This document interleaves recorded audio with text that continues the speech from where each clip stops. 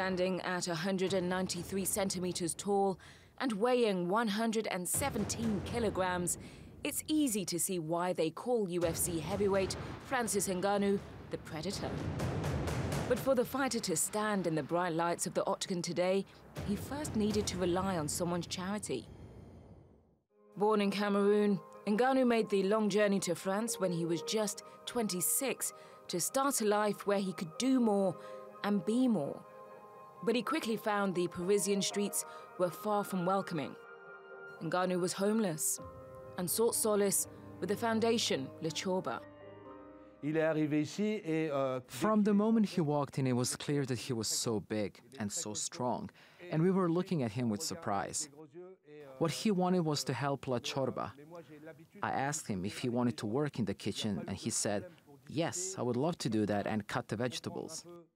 The funny thing is, the first day he worked there cutting the vegetables, he complained about hurting his back.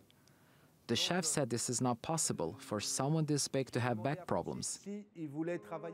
Le Chorba Foundation in Paris helps people who need food, preparing 900 free meals a day, as well as food parcels for 600 families around the city. The foundation also visits the homeless to help them find a way to leave the streets and survive in the capital. And by listening to Ngannou, they managed to tap into his passion. He used to box at a sports club, and I asked him if he was looking for another sports club to box. So I went to my friend Lopez next door and I told him, I have someone who's helping us that wants to do sports. I went to the gym, he was there, huge guy. I went down in the basement. I have a bag, 2 bags full of clothes, with apparel that can box. And he said to me, no, I cannot go with the bag. Can I leave the bag here in the gym? And I said, why? And that took me like 2 seconds to realize that he could not keep the bag because he was homeless. Fernand Lopez, head coach and owner of France's #1 MMA gym, let Ngannou train at the MMAfactory for free and was impressed with his intelligence, speed, and strength. Fernand took him under his wing and cultivated a relationship that would take him to another world, far away from living on the streets. As soon as he started the first training, I knew there was something. Randomly, I had the television in the gym that day. And I was laughing because the camera was on him. And then the guy turned on me and said, why are you laughing? And I was like, this guy is not average guy. This guy is going to be a champion. And he was right. But Ngannou's heart was set on becoming boxing's next Mike Tyson. So it came down to Fernand to convince him that MMA was his destiny. I was like, look, the boxing is good for you, perfect.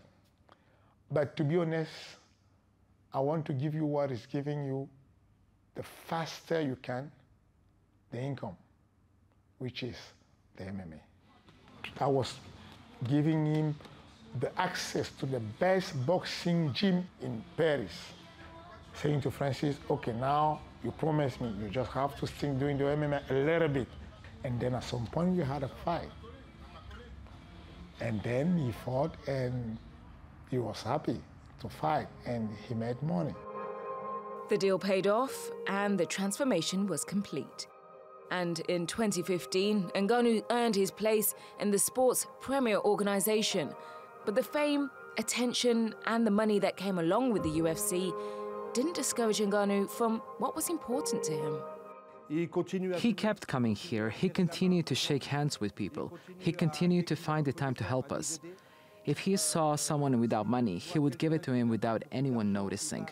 He doesn't have a big head. This is the biggest quality of this guy. He really has a big heart. He knows to appreciate it. If you offer him a plate of food, he'll be very careful to finish it, because he knows that there are people that don't have anything to eat. He has kept good values in his life, and I hope he will continue to do so. But I don't worry, I'm sure he will.